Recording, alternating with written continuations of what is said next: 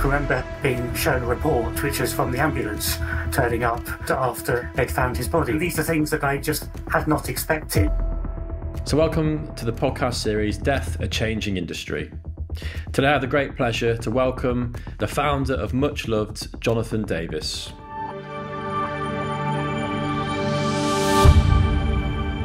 Jonathan, welcome to the podcast and a huge thank you for joining us today. I have lots of questions for you to go through. Before we do that though, would you mind giving us a short introduction of who you are and your background, please?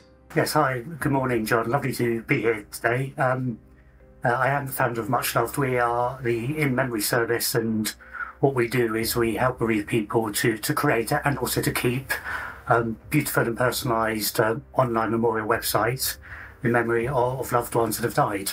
So I'm always intrigued about people in this industry and why they do the things they do. And there's usually a story or an experience behind this initiative.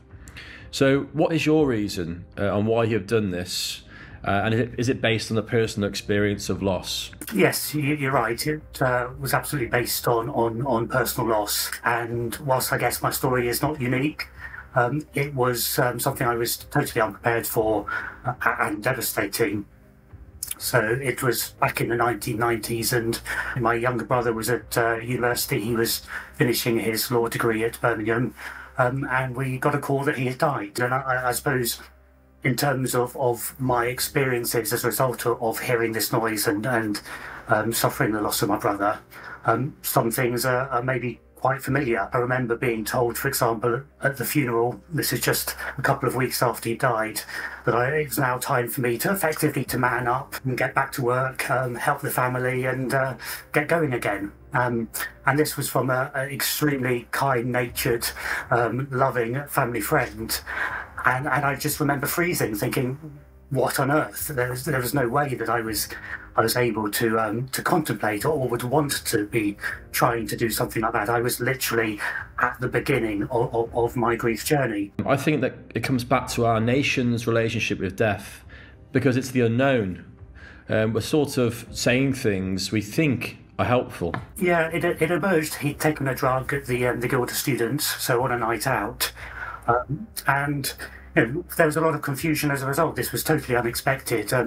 In some ways, there was a period of almost, you could say it's tragically comic. Looking back on it, I can remember going through my brother's checkbook and seeing all these payments to sort of a character called Bugs. And I was thinking, was this his drug dealer? Was this a life that we didn't know about? He was supposed to be doing his degree and then being told by his girlfriend, well, no, he was just doing checks to the Birmingham University Guild of Students with the acting bugs. But it got darker than that. There was obviously a big police investigation. And what really happened as a result was there was a big wall of silence. We were trying to find out what had happened. We just wanted total transparency. Then obviously my brother's friends, they were very scared. There's obviously been a group of them that had been taking recreational drugs.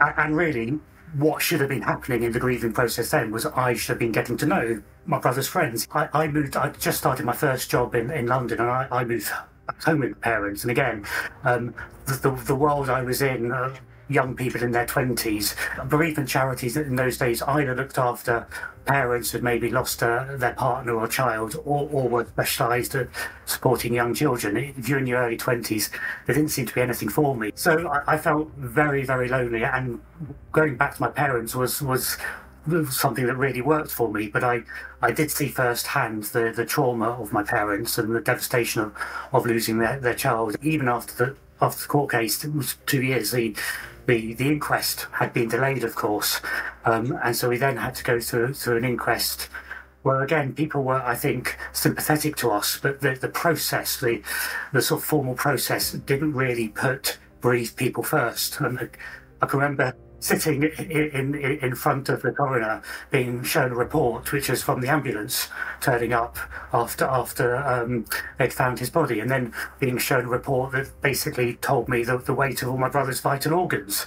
And these are things that I just had not expected, realising in retrospect that his body had been opened up and everything taken out. It's is very difficult to process. So Jonathan, do you think then that if you'd learned about the emotions that we go through when we lose someone that we love, and about death and the emotions we go through prior to losing Philip, do you think that would have helped you when actually you lost Philip? Anything would have helped, and I think broader awareness, broader understanding. You mentioned earlier about people maybe saying the wrong thing, and you can certainly be between a rock and a hard place, can't you? And if you want to help somebody who suffered a really traumatic bereavement.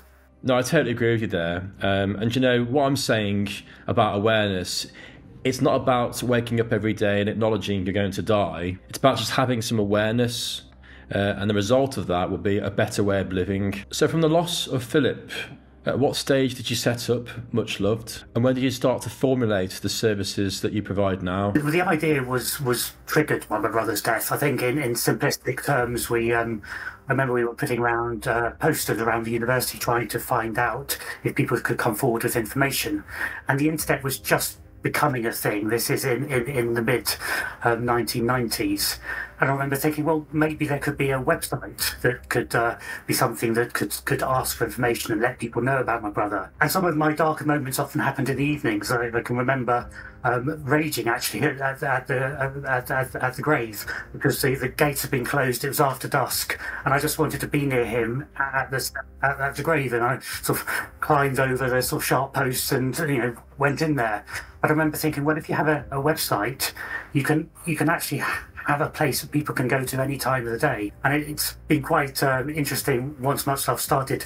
You see a lot of the peak use happens in the mid to late evening. I think people can be at a low ebb and they feel they can't necessarily call or share time with others that they would do during the daytime. I mentioned about the incident at the funeral and being told it was time to move on. Well, I realised if you had a website, that's a site that you can keep going for as long as you want, and it allows you maybe to give you permission to grieve for longer, to extend the grieving process. It doesn't close at a formal time, whether it's to light a candle or to leave a message or really just to spend some time. It gives you that permission. That platform, like you say, for that constant contact, and that's something I talk about frequently on this podcast. It's about connection points. I think that's what you provide, isn't it? It's a constant connection point, which is there when you need it. So that's a fantastic facility and service to have. Yeah, it was never meant to replace traditional forms of memorialisation and particularly conversation, continuing bonds and speaking. What I realised it did is it did act as a trigger point. It allowed people to start a conversation, and I kind of called it a grief icebreaker. So, for example, it may be your uncle that just leaves a nice picture.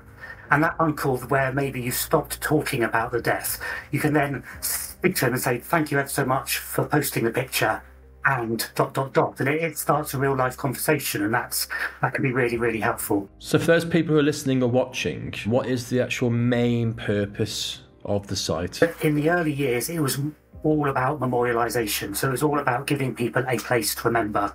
And what we tried to do is create a digital space. It was never about the amount of content. And then that's maybe some of the differences between maybe social networks, which is much, much more about having that ongoing content delivery. We started really in about 2006, but really I don't think society was ready for an online tribute service. I think now it has become more of a product. The way it's developed over the years is to get involved with things like fundraising in memory, or helping people share practical details of the funeral and the wake, blending really the online memorialisation along with some of the more practical parts of early stage bereavement. A personal question for you, Jonathan, if you're comfortable in answering. Has what you've done with Muchloved, has it helped you move forward with your grief from Philip? Has it helped you as a person grow and deal with that sad loss? I think one thing I haven't mentioned is the trial and the coroner's case I mentioned after my brother died. The hope was that would have produced some kind of closure. It doesn't work like that. And a couple of months after the coroner's case, my mum was diagnosed with cancer. Within a year, she was dead. And she died only aged 55. So actually, I talked earlier about how my brother's death had given me the idea of Muchloved. and made me think, well, this could work, this could help people, this would have been useful for me. But the reality is, I think it was my mum's death that made me think, I'm going to do this. I went back home and I saw the pain that my mum went through, and the disastrous grieving process. And even all this time now, I mean, I'm a sensible, normal person, but I know that it was the grieving process that can be pitiless and maybe contributed to my mum dying not long afterwards. And this is the point. It made me think, actually, doing something positive about grieving has real world forward ramifications. It's not just about the past, it's about the people left behind. I thought, if I can make Muchloved help just a few people, then maybe that can help people, get through is an awful phrase, but they help people in their process, and actually may help them to be healthy in the future. That's why it's so personal to me. Trying to answer your question, I don't know if it's helped me move forward, but I think I had no choice. It's just my character. I couldn't respond to my brother's death and then what happened to my mum without trying to do something. But from an outside point of view, Jonathan, I think it's incredible what you've done. And it's a legacy, not just to you, but also to your brother and all your family. So a huge well done to you, and just a huge thank you. So what's the future of Muchloved? Where do you want to take it next? There was no master plan. I wanted to make Muchloved happen, and I may be a bit belligerent, but I just was going to do it, and it didn't really matter whether it succeeded or failed. I just felt it was the right thing to do. Over the years, once it started to take off, we started to get people using it and loving it. That's when maybe reality kicked in, and I realised I had to fund Muchloved. I've seen lots of services that were set up for similar good reasons that have gone by the wayside. And you can imagine what you want to do when you're trying to create a space that bereaved people can trust and use. Is you can't have adverts, and we work on a subscription basis, and that's been able to fund Muchloved. So really, what's happened over the last few years is we've worked more and more closely, particularly with the funeral sector, and that's where I see the future of Muchloved.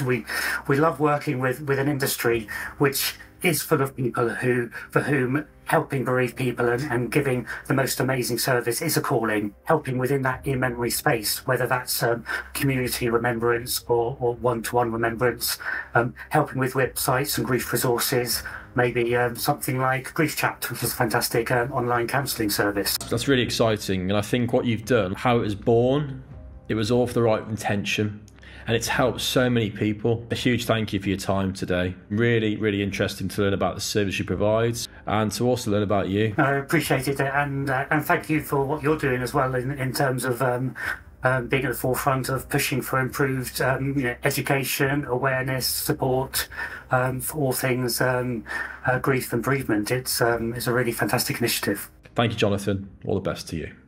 A huge thank you for watching our podcast, Death, A Changing Industry. Please subscribe to our YouTube channel as we have some fascinating guests lined up. Thank you so much.